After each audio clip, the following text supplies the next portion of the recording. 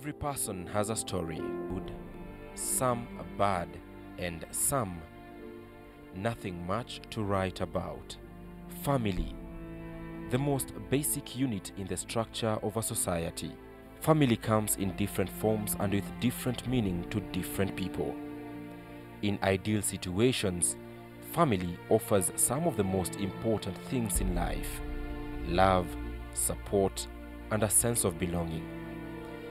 And when someone who attaches this kind of value to family comes to lose it, well, that becomes a story of loss and devastation.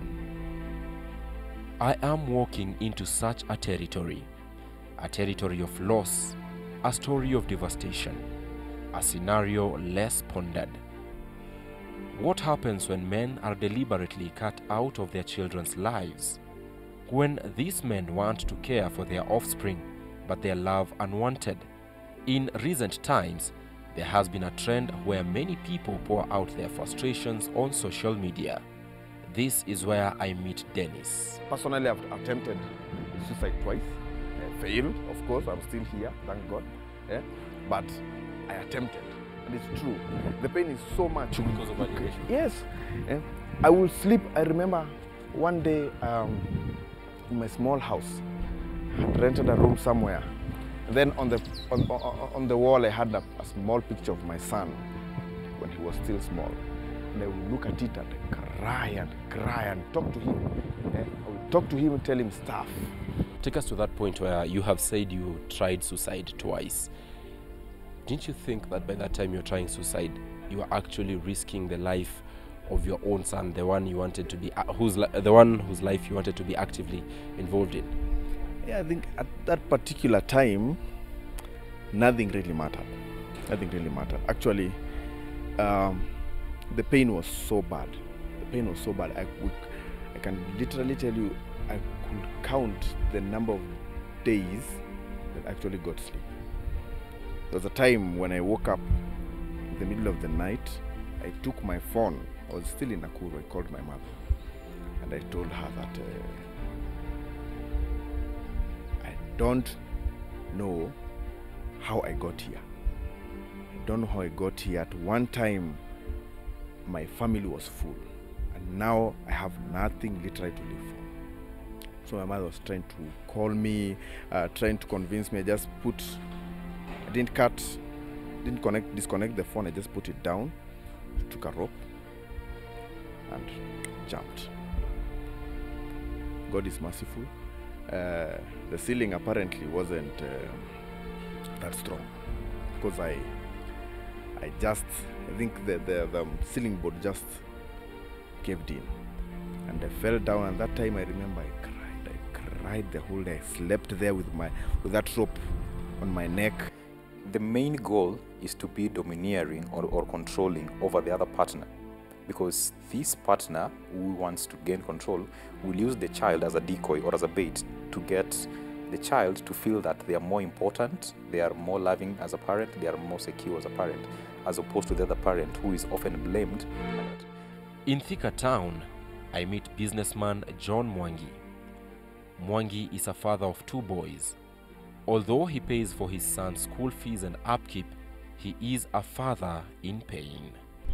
I'm going through a lot. People outside there may see me smiling, but what is deep in my heart are very painful memories.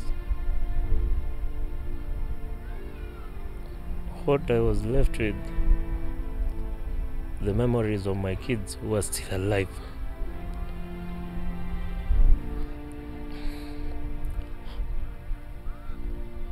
Are just their toys and their clothes.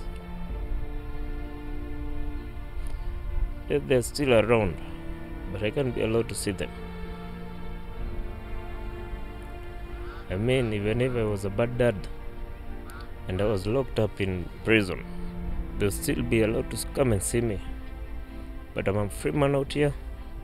My kids are free, but I can't be allowed to see them. You see, whatever she's feeding them, whether I'm bad, whether I'm good, I don't know, but just allow them to see me. I just want my kids to be allowed to see me. I just want to be allowed to see my kids. That's all I want.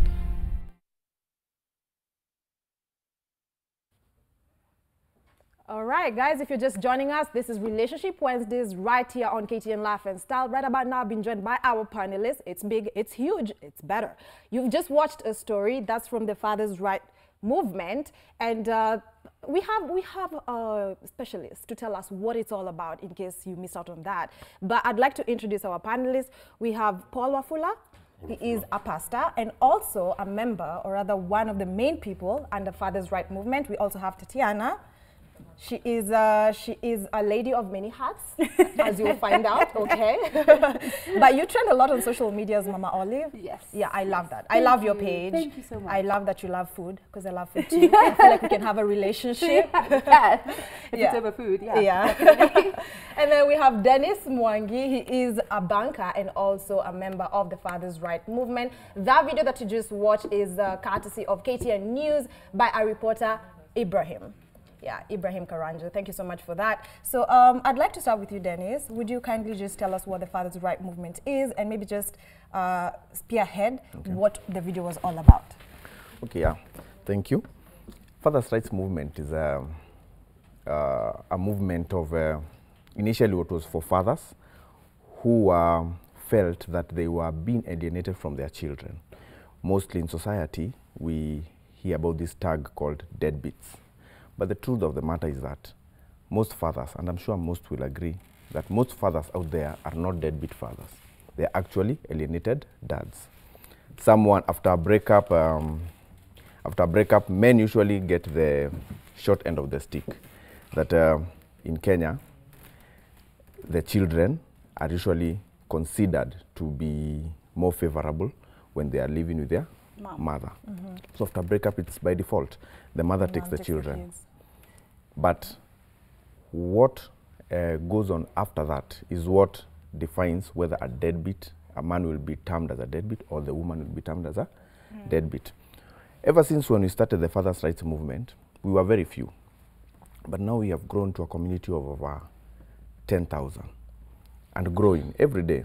And we've been joined by women who say, yeah, wait, I've also been separated from my husband, or I've been separated from my wife, but I have never, after the separation, it's been like enough days or months or years without me seeing my children. But I do support. But what society does, they come up with a shaming name, a deadbeat, so that they can manipulate you into, if for you to be seen as a responsible father, you have to be parting with money. But you see, child support has nothing to do with money. Money is just a small aspect. Child support is so wide. You need to be there, be involved, be with your child. You don't have to be a weekend dad who dishes like 60% of that child expenses. No, that is not child support. The real deadbeat, according to us, is that person, the woman or the man, keeping the child from a loving and caring partner. You see? So we need to separate these terms. A single person, a single parent, or a single mother, or a single father, and a single, if I may put it again, we need to separate between a single mother and a single lady, or a single father and a single man. You cannot say that I am a single mother, yet there is someone out there trying to fight to be in the life of these children, of his children, yet you are putting up barricades and barricades and barricades. You're not a single mother. You are a single woman. Yeah, because you are the true deadbeat. If you are keeping that loving father away from his child for your own malicious reason, whether to gain monetary or a public pity, then you are actually a child abuser. Because if parental alienation is actually a severe form of child abuse, and is actually the only child abuse, scenario that is accepted in this society, and it has to end. Wow. Yeah.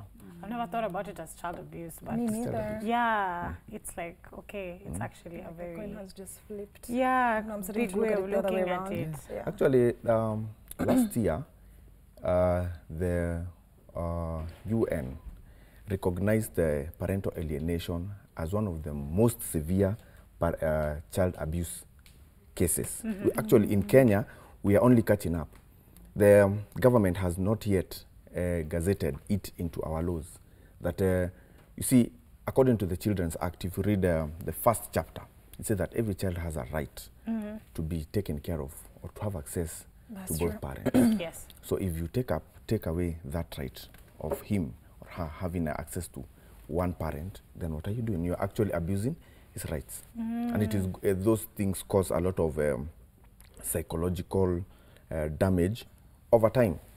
Yeah. So even if we break up, doesn't mean I've broken up with my child. Yeah. You should let me be that father. You should let me be that parent. So we need to actually stop seeing looking at the issue of deadbeats as a purely financial. We need to look at it in a whole different way.